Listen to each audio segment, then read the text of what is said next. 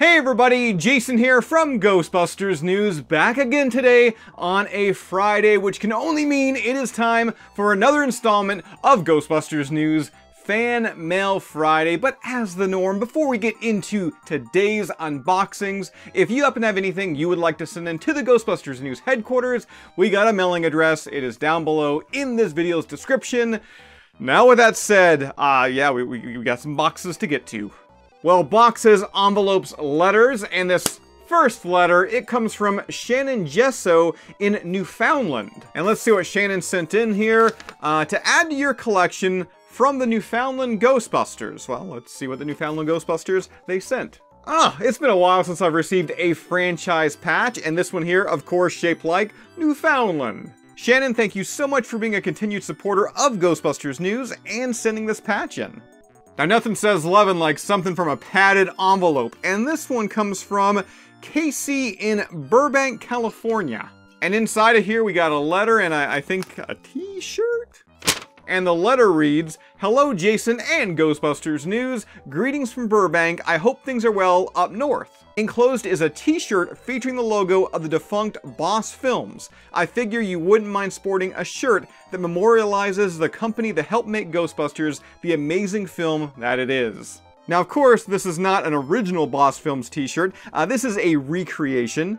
But still so cool, and for those that may not know, Boss Films, they were in charge of the visual effects on the original Ghostbusters movie. And if you yourself would like to grab one of these t-shirts, I'm pretty sure we have this design available in the Ghostbusters News TeePublic store.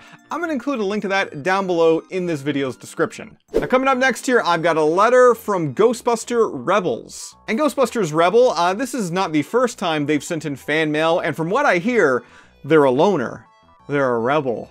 That was a poor attempt to do a Pee Wee Herman joke. There are some patches, but first, let's take a look at the letter, which reads, "Okay, Jason, glad you enjoyed the Ecto Cooler patch series. Here is the final patch of the series, Bring Back Ecto Cooler." Now, before I show you that patch, for those that missed it, here is that series that Ghostbuster Rebel, they're alluding to. It was a whole batch of patches representing the different looks of Ecto Cooler throughout the years. There was the OG style, the 2016, the most recent variation, some made to look like cans, other juice boxes, and again, this one here today that I just received, this is the final in that series. And I think it could be my favorite. It's got the classic No Ghost logo, Moogly, just holding a carton of High C. The stitch work, it is so clean, and I love the simplified rendition of Slimer there on the juice box. You can see like the little word bubble, the tangerine. He goes on to mention that the patch here, again, it's called Bring Back Ecto Cooler. It was named off the current campaign from the Twin Port Ghostbusters, because if you don't know the Twin Port Ghostbusters, like all of us, they want to bring back Ecto Cooler. Well, they want Coca-Cola to bring back Ecto Cooler. So Coca-Cola, if you're watching, bring it back. Also included are the team patches of the Ghostbuster Rebels and the South Shore Ghostbusters, both from Illinois. So up first, the fiery Ghostbuster Rebel patch. Again, love the design, and I really like the fact that Ghostbuster Rebels, they lean into their fandom, their love of Star Wars in addition to Ghostbusters.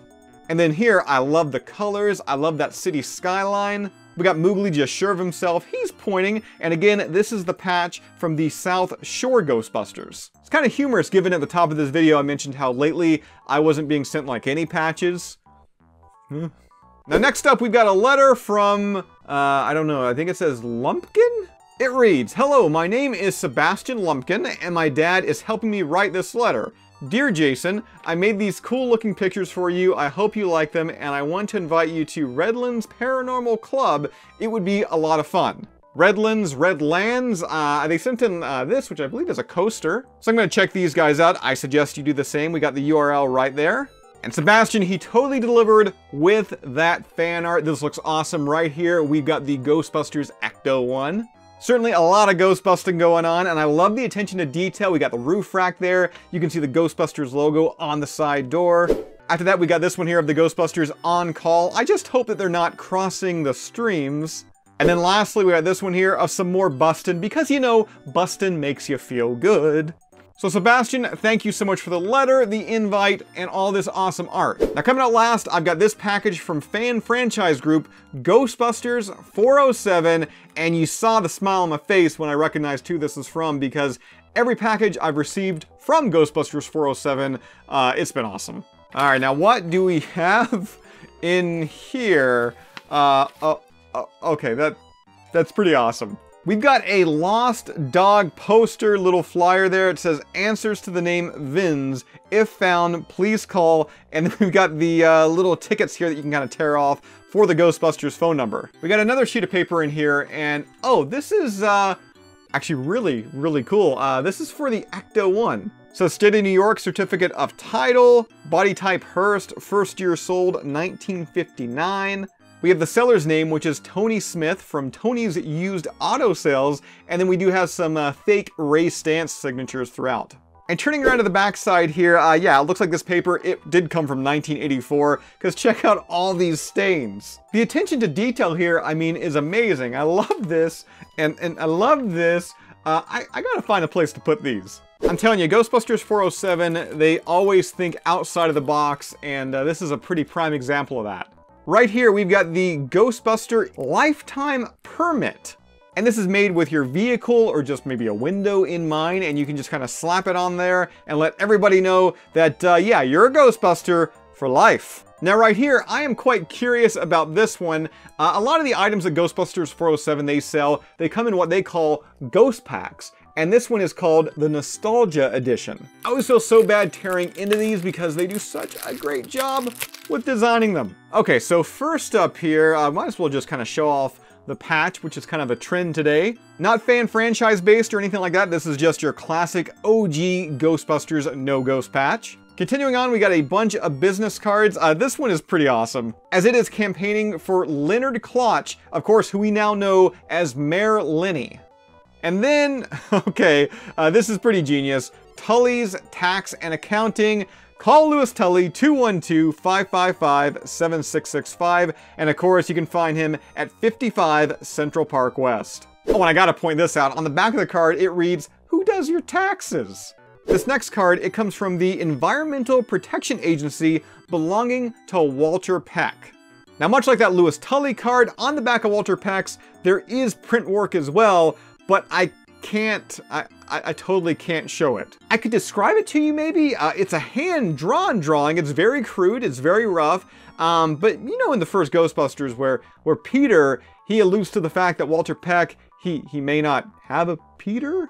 Peter as in, you know, boing. Yeah, it's a drawing of that, and it reads, "Ha ha ha, yours truly, Dr. Pete Venkman." And speaking of Venkman, up next, we've got this World of the Psychic card. Got his phone number there, and of course, he's located at WKRR TV Studio.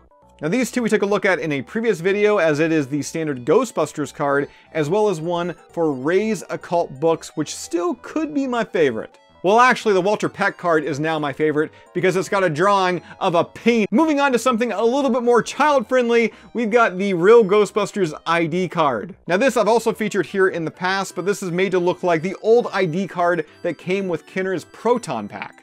It's got the logo on one side, and then on the other, it has a place where you can put your name, your address, and your phone number. Continuing to go through all these goodies, I found this fabricated newspaper clipping.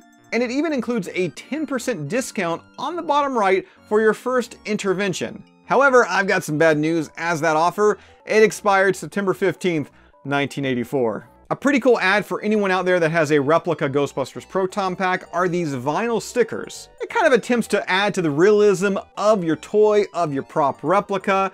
You'll see there it says that, well, this is a Proton Pack, and it assures whoever's looking at it that it's not a toy. There's an area where you can write the model and license number, and then we also do have the signature of Dr. Egon Spengler. Up next, Ghostbusters 407, they sent the best kind of currency with this resin-printed Slimer coin. It's got Slimer on the head side, it reads, "Who you gonna call?" 1984, and then turning it around to tails. What a tail. I mean, look at that Slimer booty! This should be the only form of legal tender going forward. I mean, this is awesome. And then finally here, we've got two more ghost packs, and these are the No Homer patches. There are two different designs here. We've got one that is more of a standard play on the classic Ghostbusters logo. Moogly there with Homer's face in like the standard red no. And then there's this one, which out of the two, it's my favorite. It pretty much swaps out the Ghostbusters logo, well, the no portion, with what looks like a donut. The red is swapped with pink, and then on top, yeah, there's some yellow and blue sprinkles. Now, if you'd like to buy any of those items from Ghostbusters 407 we just featured, be sure to check them out on Instagram or TikTok. We got those links down below in this video's description. And with that said, that's all I've got for you for this one. As always, subscribe. If you'd like to join up with Ghostbusters news, check out our Patreon page. A link to that is down below in this video's description, and we'll see you right back here next time.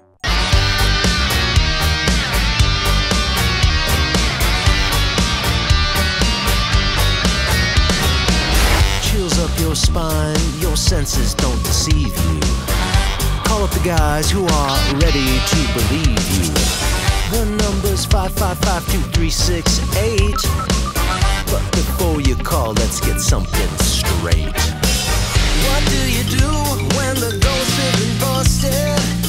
Is it the source universally trusted? If you've got a case of Ghostbuster blues, the cure for sure is Ghostbusters news.